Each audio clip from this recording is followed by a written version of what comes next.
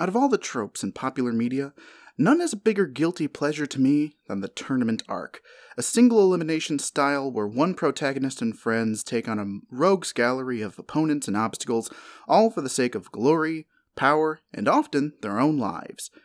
In Battle Shonen, it's perhaps the most fun moments in the show, where you get to see big finishing moves, where you see the underdog take down the big bad guy, and where the minor characters get their uninterrupted time in the spotlight.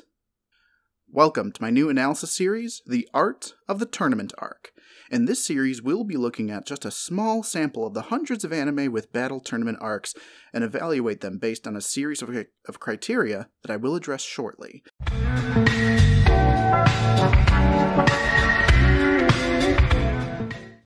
But first, let's look at the tournament arc as a writing trope, and the pros and cons of having one in your particular story. In anime, tournament arcs are one of the biggest tropes, with several shows being nothing but tournament arcs of one form or another, yet there are some legitimate positives to writing a tournament arc in your particular story. Well, for starters, it gives the writer a chance to introduce a lot of unique characters in a short amount of time. In these tournament arcs, if the rival is not already established or working against the protagonist, they will most likely be introduced here, and usually have goals that work opposite or directly against the protagonist and their friends. While the most common form of tournament is a single elimination fighting tournament, any one-on-one competition can be made into a tournament, from food to card games to spinning tops. To put it in the most simplest terms, a tournament arc is just simply a competition of all things. It is a test of the protagonist's skill against a roster of challenges and obstacles. A tournament arc also allows the writer to develop secondary characters without having to drastically change the arc of the story. In their one or two fights, we get to see these otherwise minor characters in a new light, we could otherwise just see nowhere else. A great example of this is the Shikamaru fight in the Chunin exams. Before this fight, Shikamaru was given minimal character development and attention. He just seemed like the stereotypical apathetic slacker type. And, when it came time for him to fight in this tournament, in the second round, everyone in the crowd reinforced this sentiment by booing and jeering at him. However, Shikamaru demonstrated his ability to plan 3 steps ahead of his opponent, who had superior firepower against him. It manages to demonstrate his ability to be a brilliant tactician, and in fact is the only one in the main tournament that comes out as an actual Chunin. I mean, granted, half the village at that point was being attacked, but that's another point. That's another point entirely. The Chunin exams nonetheless demonstrates all the qualities I'm looking for in a great tournament arc. 1. The reason for the tournament. Perhaps one of the biggest pitfalls of the tournament arc is not having a good reason to have one. If there's already an overarching plot that has not been resolved yet, a tournament can feel as though it's just filler or a general waste of the audience time with boring, generic fights. A tournament arc works when it has a good foundation. It will generally lead to other positive factors. If there's no reason for a tournament to take place, why should the fights matter? If there's no reason to fight, will the fights even be good, and will the characters introduced in them be worth remembering? Apart from having a good reason for a tournament arc, what the character's there for and the potential for character growth is also an important factor. The tournament arc takes a lot of time, perhaps a whole season in some instances, and during that time we expect our main characters to grow in ability and character, preferably both. But like the motivation for the tournament itself, if the character doesn't change much during their time, was it really worth it to have them in a season-long brawl? Looking at our Shikamaru example from the Chunin exams, after his fight, something changes within him. Soon after the fight, even though he technically lost his match, he becomes a Chunin. He does go on to, lead a squad to retrieve Sasuke from Orochimaru and his thugs and so on and so forth, but really all it took to start that change within his character was to demonstrate his abilities. While the other characters watching his match could comment on his abilities, what really stood out was it took him demonstrating these abilities to actualize them and for him to progress as a character.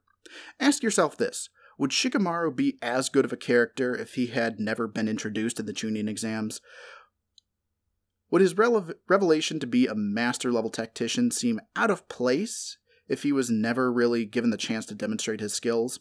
On that point, I'd argue, yes, it would seem out of place. For a character to grow in a battle shonen, they need to be given the opportunity to show the audience that they can do this thing, and how they do fight. Which leads me to my third criteria, the fight itself. This is what separates the greats from the fillers, the actual fight. You see, there's a lot more to a fight than just a series of punches and kicks and maybe a super special awesome move at the end to bring it all home. A truly great tournament facilitates the kind of fight that will lead to the protagonist and company to become more rounded characters, to use what they've learned to progress and become either stronger to face bigger challenges or understand themselves more. And it's also here where most tournament arcs fail, because more often than not it just comes down to the biggest cliches in writing: I fight for my friends. Tournament arcs might be one of my biggest guilty pleasures when it comes to tropes in anime, but the cliche motivation of I fight for my friends just drives me up a fucking wall. Uttering that phrase or something similar to that effect is really grounds for dismissing a protagonist or character outright. It only hurts the show in the end, really. And let me clarify what I mean by I fight for my friends, because it doesn't simply mean the general mentality of someone in my life is precious and therefore I must fight for them. It's a lot stupider than that. Generally, a protagonist with this kind of motivation is treated by the author or showrunner to be some sort of holier-than-thou Mary Sue type of character who is the sole reason for anything to get done in the show. And the minor characters that follow are just the cheer squad to help them along, and really don't do anything else. So protagonists like this, from Ichigo to Bleach, and Luffy from One Piece, Kirito from SAO, these are protagonists to generally avoid when writing your tournament arc, since they're not really prone to grow in anything except power level. Granted, the best scenes in a battle shonen are usually in these tournaments, but what makes them more memorable are the reasons these characters have to fight. And perhaps the best example of this in recent years is in My Hero Academia. The sports festival will get its own video later on in the series, but for now, I kind of want to look at a fight between Midoriya and Todoroki. This fight is arguably the best one in the tournament. Other YouTubers and fans alike, have agreed that this fight is in fact the climax of the sports festival, and for good reason. The fight between Midoriya and Todoroki demonstrates a clash of ideals. Rather than trading blows, even though, it ends that way, during the fight, the main obstacle, the question that must be answered is, why is Todoroki fighting with only his ice rather than both his fire and ice? The fight is used as a framing device to have this question answered, as only using his ice powers is not enough to finish Midoriya outright. Throughout the season, we've kind of gotten these clues, these little flashbacks about Todoroki's past and his relationship with his father as being the root cause of his unwillingness to use his fire. The two characters attack this conflict with Midoriya practically begging Todoroki to go all out. His opponent. At this moment, the protagonist wants his opponent to be better than him and win.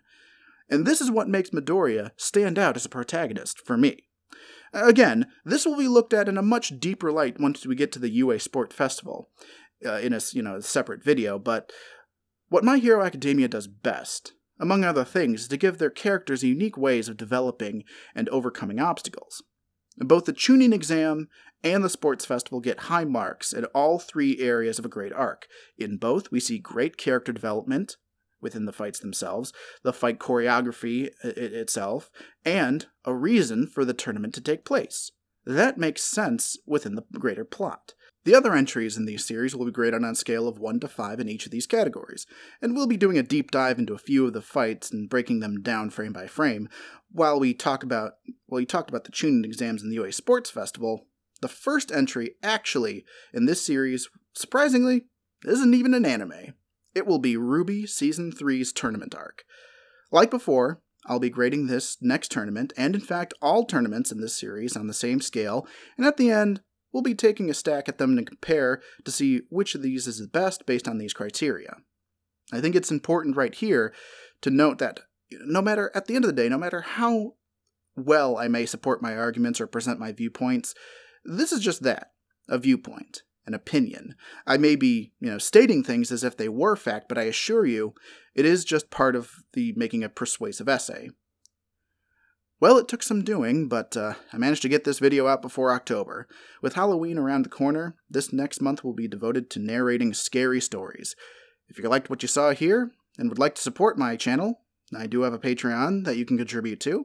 It'll be the first link down in the description, and as always, I do appreciate any sort of feedback or comments down below, and as always, I'll see you guys in the virtual plaza.